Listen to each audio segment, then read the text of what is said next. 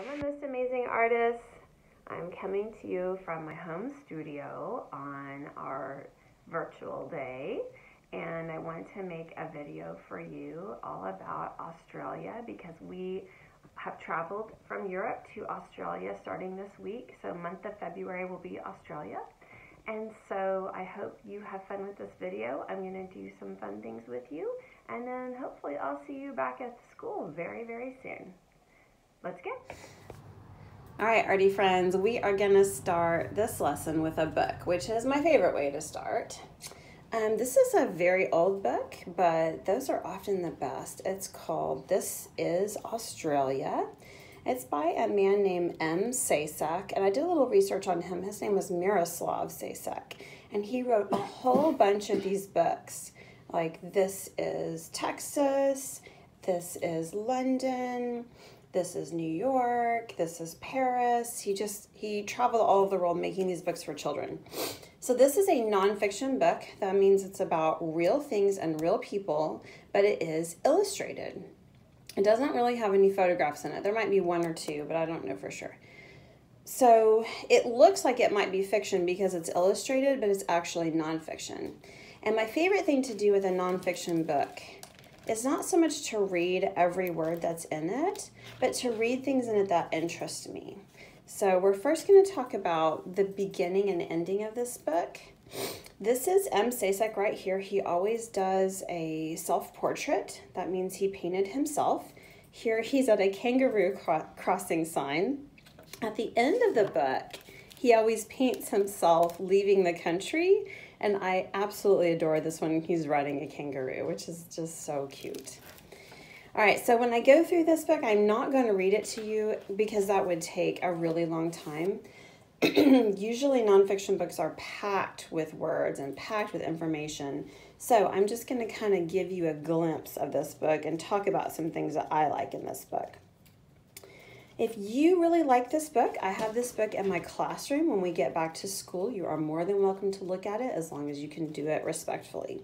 This book was first made in 1970, and here is the title page, and it says, "Greetings from Down Under. This is Australia. This is a plant called the kangaroo paws." And I think today my plan for you is to teach you to draw a kangaroo, so that'll be kind of fun.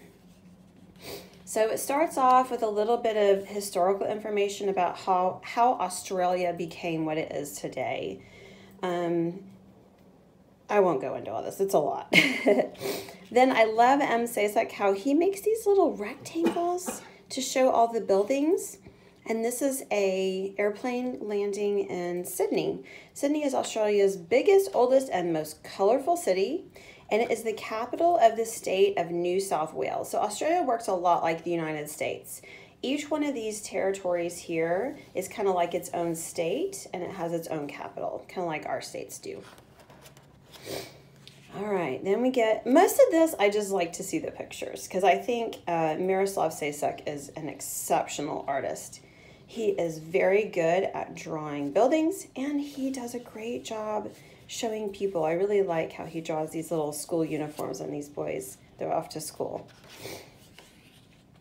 This is the famous Sydney Opera House. If you ever look at things about Australia, this will show up. Let's see.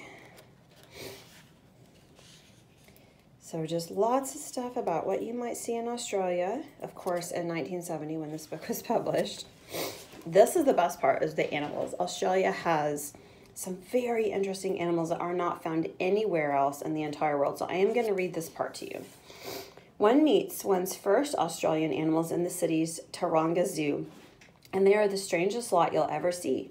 Birds that don't fly or sing, quadrupeds who use their tails as a fifth leg. Some of the world's most primitive species survive in Australia. So it says the kangaroo is Australia's goodwill ambassador. The whole world loves him. The kangaroo is born only 1 inch long, naked and blind, and he climbs through his mother's fur into her pouch, where he stays for about 4 months. The little baby here is called a joey, and the leader of a kangaroo herd is called an old man. All right, so others in the kangaroo family are the tree kangaroo, the wallaby, and the rat kangaroo, which we call nowadays the kangaroo rat. We have kind of switched that. The emu is Australia's biggest bird, and it does not fly just like the penguin that lives in, penguins live in Australia also. They don't just live in the North Pole or the South Pole. This is a stilt, and I think it's called a stilt because its legs are really long like stilts. And this is a black swan, and swan babies are called cygnets. It's kind of cool. There's a kookaburra, and they have a very interesting song. A wombat and echidna, I probably didn't pronounce that right, and a lyrebird. And of course, a gentle koala, one of my favorites right there. Now, for our lesson this week, we drew a platypus in our classroom. And we talked about the platypus because it's a really interesting animal. It's like a mixture of a bunch of different animals. I'm going to read this to you. Platypus looks as if he were forever unable to decide what he wants to be. He has a beak like a bird, so he has a duck bill. He swims underwater like a fish, but he does come up out of the water to breathe air, he and she. He has fur like a kangaroo, lays eggs, but suckles his young. That means the moms make milk for their babies. They also have feet like a duck. So they have a duck bill, duck feet, a beaver tail, kangaroo fur. They're just a mixed up fun animal, I think. All right, then we have more cities, and he draws kind of some of the famous buildings in Canberra, and I might not be pronouncing some of these right. Shows a family having a picnic. This sign you'll see in Australia, it means watch out for kangaroos crossing the road. Here is a coat of arms for Australia. It's got a kangaroo and looks like an emu. More buildings. More buildings and churches. And this shows the Royal Botanical Garden in Melbourne. This is pretty cool. Look at all these different trees and things they have. It's really pretty. I really like palm trees. Oh, here's another animal, the Tasmanian devil. He is a meat-eating marsupial. Marsupial means he has a pouch, or the mom has a pouch, just like a kangaroo, to hold their young. A distant relative of the kangaroo, this one is not exactly a handsome devil. Yeah, they are kind of mean looking. I think that's how they got the name devil. Okay.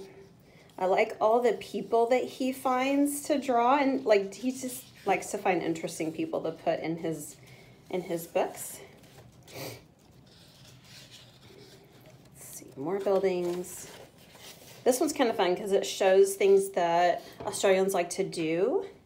So I think this is I'm not sure if this is called bocce. I don't remember what this game is called, but they're basically rolling these balls along the screen and trying to hit the other balls with them. And Australia has thousands of miles of beaches, and a lot of people swim in Australia. And here's some guys playing billiards. Lots of swimming going on in Australia because the ocean completely surrounds it. It is a continent.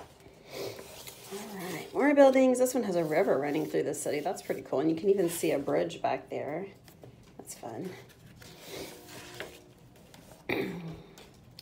Oh, look, parakeets or lorikeets. We have those at the Oklahoma City Zoo. It's pretty fun. Here's a koala riding on a German Shepherd and a man holding a koala.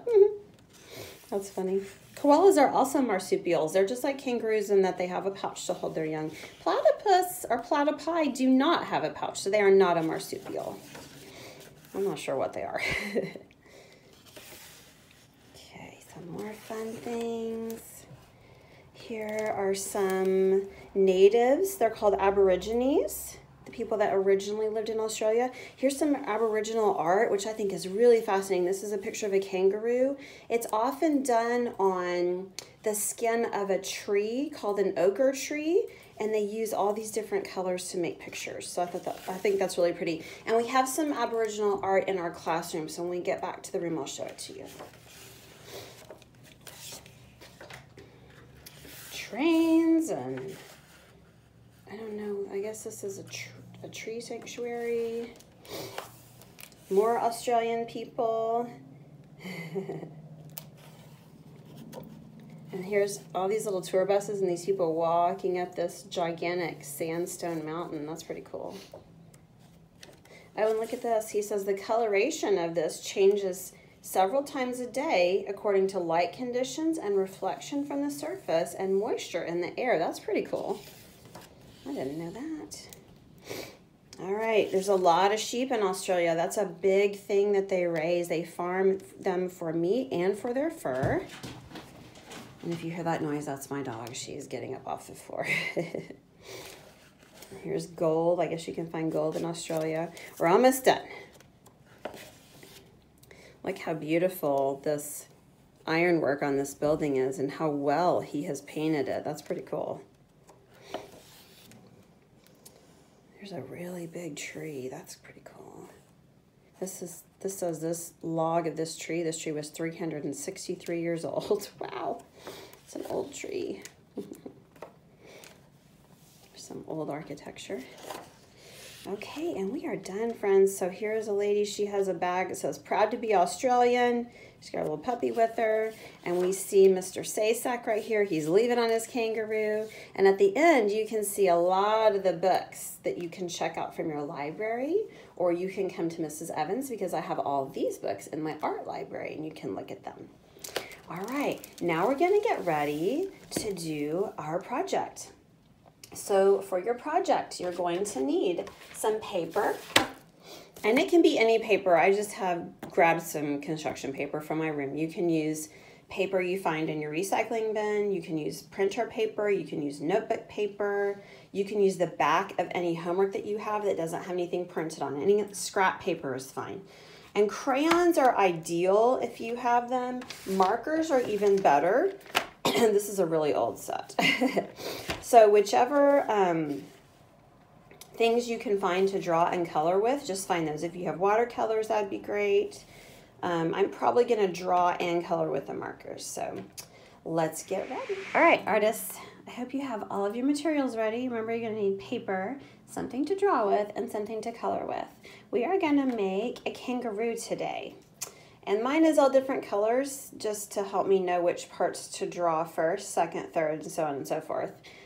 So I'm gonna put it up here so I can look at it. And I'm gonna be using a black marker today because it shows up really well on the camera, but you can use a pencil, whatever you have to draw with. A pen you found in your kitchen drawer would work, okay? The first thing we're gonna do is fold our paper, and we do this to kind of give us a marker on our roadmap. Right now, this is a completely blank piece of paper. It's really hard to tell where to start a line, where to stop a line. If we fold our paper, it gives us a little marker on our roadmap to show us, oh, I need to stop here, or oh, I need to start there. So we're gonna fold it like a birthday card. Gonna come over and do your very best at this, friends, even if you have to stop the video and do it. I'm just matching up the ends, just like this, as best as I can, maybe. Then I'm gonna put my finger in the middle, just like that, and sweep it out to one side, sweep it out to the other side. And I have what's called a birthday card fold or a hamburger fold. Now I'm gonna open it up, make it flat, and turn it where it's tall or vertical in front of me, because we're gonna be making a vertical drawing of this kangaroo. All right, now let's get started. I'm gonna get my marker ready. Okay, so the first line you wanna do is gonna start here. We're gonna start here at the left, and don't forget, you can pause this anytime you need to. You can stop it if you need to catch up. We're gonna go in just a little bit and stop and make a dot, just right there. Okay. Then we're gonna draw the kangaroo's back. So we're gonna start at this dot, and we're gonna make a curve that goes up just a little bit. You don't wanna go any farther because you want room for her head, okay? Then you're gonna move, like put your marker or drawing utensil here, pick it up, move over just a little bit to make room for the neck, and draw a curvy line going the other way back down to the fold of the paper and stop, just like that. So now you should have these two curvy lines. All right, next thing we're gonna do is draw the part of the pouch that sticks out to hold the baby Joey. So we're going to start right here. We're going to be drawing on the fold of the paper. Come out just a little bit. You just want enough room for a baby to fit in there. And then we're going to draw the rest of the pouch. And we're going to stop about halfway here. So I might just go ahead and start and connect it just like that. And then I want to put my kangaroo mama's arm right here. So I'm going to wait for you for just a second actually, so make sure that you're caught up. Because I know I'm kind of going quickly. Okay, so I'm going to put my marker up here and make a curvy line coming down. Then I'm just going to come back around just a little bit, but I want to stop to make it look like her arm is right there. Okay, now we're going to draw your kangaroo's head and the baby's head poking out of the pouch. When you draw the head, you want to draw the back of the head with a curvy line. Then we want to make 2 long ears. So go up, curve, and come down. Go up, curve, and come down. And if they go off the top of the paper, that's fine. Don't worry about it. Oh, and you know what I forgot to do, friends? I need to protect my table. So let me put this paper under something that I won't get my table. I don't know if I don't think you'll be able to see it that well. So let me just leave it on the table. It'll be okay. These are washable markers, so if I get something on there, I'll be able to wash it off. Okay, so now we're gonna make a long line coming out for her nose. And we want it to curve around and join right here at her neck. So turn and come back to the neck. And if it doesn't join, just help it along a little bit. Remember what we say in class, just like Dory, just keep drawing, just keep drawing. All right, now we gotta do her eye. So right here in the middle, we're gonna do a round dot for her eye. Her nose is just a dash or a slit. And let's give her a smile because she's happy. She's got her baby in her pouch. So now we're gonna draw the baby down here. If you'll start right here, come up just a little bit. We're making a smaller version of these curves. And we're gonna go to the edge right here of this line and come up just like that. Then I'm gonna make a smaller version of her head. It's gonna be facing the same way and everything. So a curve for the back of the head. Then 2 long ears that are straight lines that have curves at the top. Then a long curvy nose, but not as big as Mama's because it's a baby. Don't forget to join it here.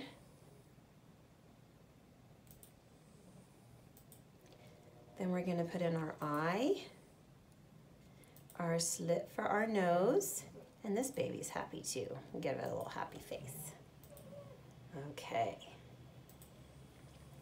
Now what we need to do is draw the pouch and start drawing some legs.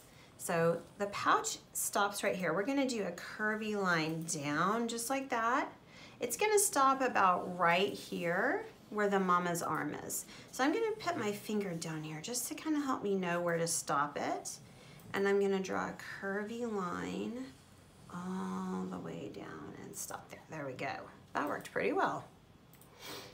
Now I want to draw her leg, and her back leg is very strong and powerful. Their back legs have these big curves. So I'm going to start right here in between the arm and the pouch, and I'm going to draw a big curve coming down. It's going to go past the pouch and stop.